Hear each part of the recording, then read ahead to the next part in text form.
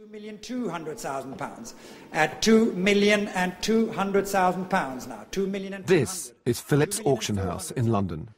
It's holding a sale of international contemporary art. And there's an awful lot of money in this room. In recent times, the art market has seen unprecedented levels of sales. Forget Porsches and yachts. The new status symbol of choice is something to hang on your wall that speaks of your discernment and taste. The spread of the free market means that there's huge untapped potential in countries like Russia, China and India. It means that art has truly gone global and prices have rocketed.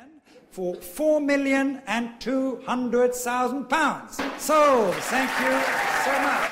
I feel a bit like a sports commentator at a football match. You know, this is half-time, and there's a lot of excitement here, and no one knows yet what the score is going to be. We just saw a Damien Hirst go for over £4 million. We just saw this Andy Warhol, the one over there, go for £2.1 million, a hammer and sickle. And now we're going to see the Russian work going, and they've got very, very big reserves on them. And I can't resist joining in. This picture by Boris Mikhailov has caught my eye. Its lower estimate matches the upper limit I've set myself, £5,000. Laura Garbarino, 2-2, gentleman in front, 2-4, Laura Garbarino, 2-4, 3,500. But the room is full of Russians, bidding intently. 3-8, new bidder on my left now, 3,800. £4,000, 4-2 in front, 4-2, several places now, 4-5, 4-8, all over the place now, 4-8, £5,000. The bid is on my left, 5,000. Yes, 5,000. I can feel the rubles in the air around me. £6,000 now, 6,000. Ladies bid on my left. It's a striking picture, but the price has gone beyond my limit. I can't afford to get into a bidding war. Sold, and it Welcome to the cutthroat world of buying contemporary art. 2,800 now.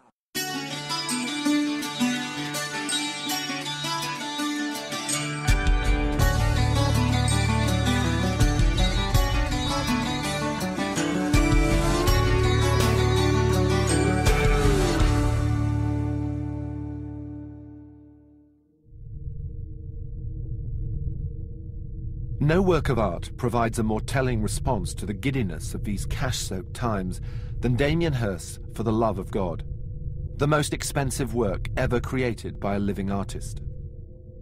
With typical brio, Hirst adorned a skull with over 8,000 diamonds and a £50 million price tag.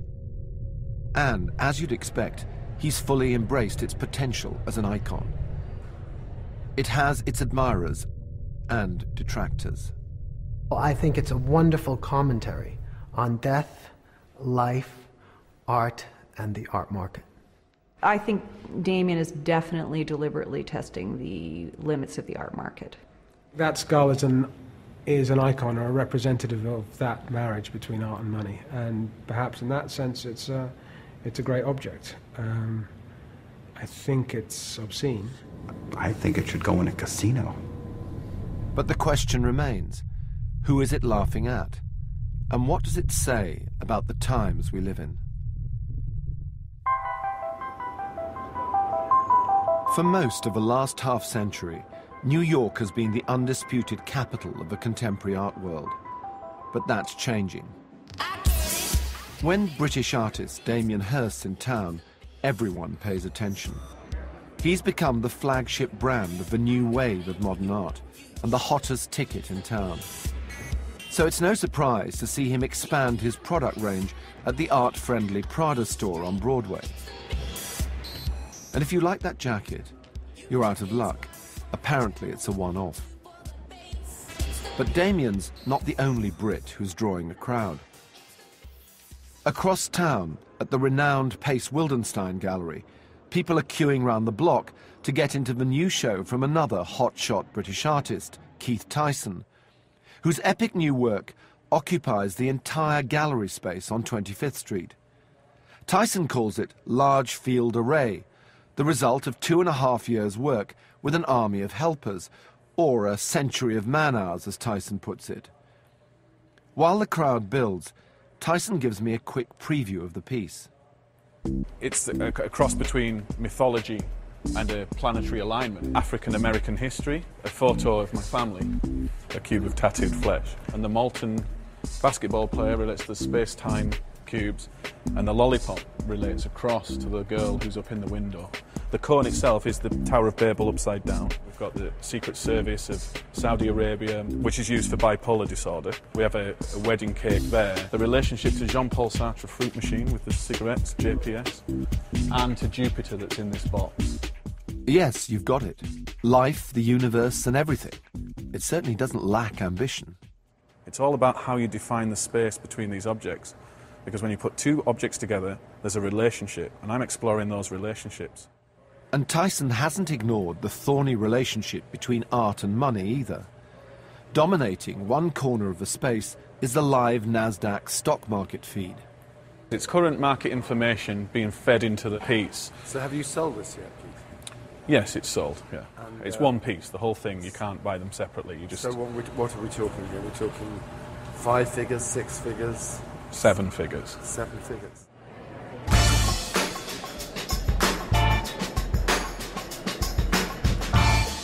In a show of solidarity, Damien arrives. Rumours are flying as to who's bought the piece. I have my suspicions. So are you the mysterious owner of this? Yeah. Where are you going to put it? It's a big piece, so I can't put it in my living room. No. Yeah, so it'll need a space. So it's watch this space, really.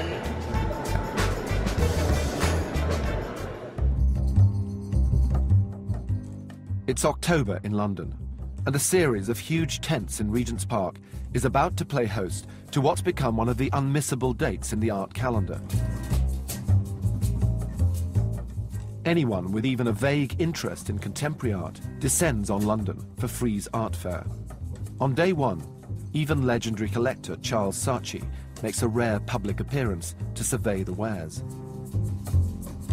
In 5 hectic days, tens of thousands of people will visit the fair, and tens of millions of pounds will be spent.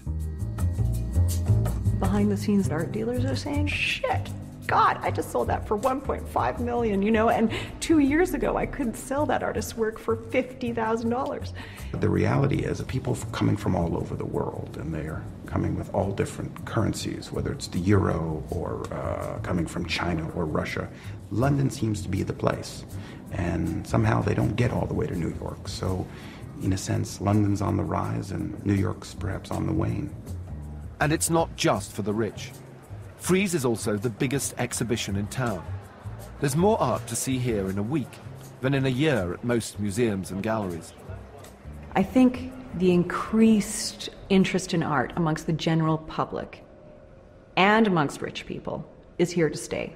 I think it's become part of the cultural mix. People say that we're in a boom market. I don't really see any evidence of a boom market. What we're seeing now is just the beginning. The cliche is that it's not a bubble until it bursts. Bubbly apart, it certainly wasn't always like this. In the 1950s and 60s, art was mainly the preserve of the idle rich, and what they were buying were old masters. For art lovers, intellectual challenge was to arrive on these shores in the mid-70s, and it went down like a ton of, well, bricks. I think they're making fun of us. I'm not really, don't respond artistically that way. I guess I still respond, I guess almost geometrically to these things. It's a pile of bricks. The Carl Andre moment was a low point for Britain's timid art establishment as it failed to stand up for modern art, which became a term of derision throughout the country. It's very hard to become this passionately angry at something like the Carl Andre bricks unless they're hitting something, some deep, it's hitting a cultural nerve. What was that nerve, do you think? It's to do with pragmatism and practicality. It's the fact they're bricks and they're not doing anything. Nothing is happening. It's not a house. They're not even stuck together. They're not building a tower. They're doing nothing. £42,000. So, for over a decade, London was little more than a provincial backwater for contemporary art. Beyond a few galleries in Cork Street, armour and Van Dycks remained the order of the day. But things were starting to change. In 1985, Charles Saatchi opened his gallery at Boundary Road, showcasing his collection of American contemporary art. For British art students who visited, it was to prove transformative. Out of it emerged a whole new generation of British artists, and many of them were taught by the artist Michael Craig Martin. Students at Goldsmiths went to the shows at Boundary Road, and for the first time young British students could see the greatest contemporary art in the world being done at exactly that time, being shown in the most perfect conditions you could imagine anywhere. Well, that's a kind of miracle for kids. A young Damien Hirst was among those inspired by what he saw. In the late 80s, he was involved in curating several seminal exhibitions in London, including frieze and modern medicine. A visit to the latter was in turn to change the lives of two young Oxford graduates. I walked in and I looked around and I thought, my God, this is amazing. I actually understand this. This is really exciting. And it just felt like there was an extraordinary burst of energy. I mean, it was one of those moments, you could sense it, where you felt like there's really something going on here and these people are all great and we're all going to do something. You could just feel it, and I don't think those moments come along very often. I mean, I think, to be fair, when you're in those moments, you're not even aware it is the moment. You just are excited. It's exuberant. It feels like you can do things. Inspired by the YBAs, Matthew and Amanda launched Frieze magazine in 1991. It very quickly became the Bible of the contemporary art scene. It hit its stride from the very beginning. The interview with Damien in the first issue, he says, you know, well, I want to get a shark and I want to put it in a vat of formaldehyde, and we just thought it sounded incredible. But it was about works that he was intending to make.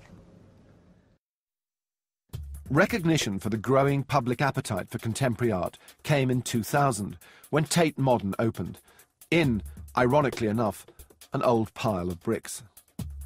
London seemed to have finally come of age as an international capital of the art world. It just lacked one thing. We'd expected someone else to do a fair, to be honest. It was just seemed self-evidently necessary in London. It just seemed like the timing was right. Doing it in a tent in Regent's Park, it just seemed completely implausible. I mean, that it could even be blown away and that people would bring, you know, extremely valuable artworks. People thought, no one wants to come to London, there's not much going on, there's no market, there's no collectors, why would people come, you know, and they all came. And, you know, suddenly we realised what a big sea change there'd been. I mean, when we started, there were perhaps 3, 4 really fantastic commercial galleries. Suddenly there were 35, 40, 50. It seemed all of a sudden as if the centre was shifting. It's because Amanda Sharp and Matthew Slaughtover really understand art and had the experience with the magazine that they did pull it off, and pulled it off better than anyone could have imagined. I don't think it was, you know, that London was just waiting for it by any means. I think they achieved something which was quite remarkable. And with the market so buoyant, I'd be mad not to try to get a slice of the action for myself. So I'm going to take the plunge. I've decided to indulge my inner collector and try to purchase something with £5,000 of my own money before the end of Frieze Week.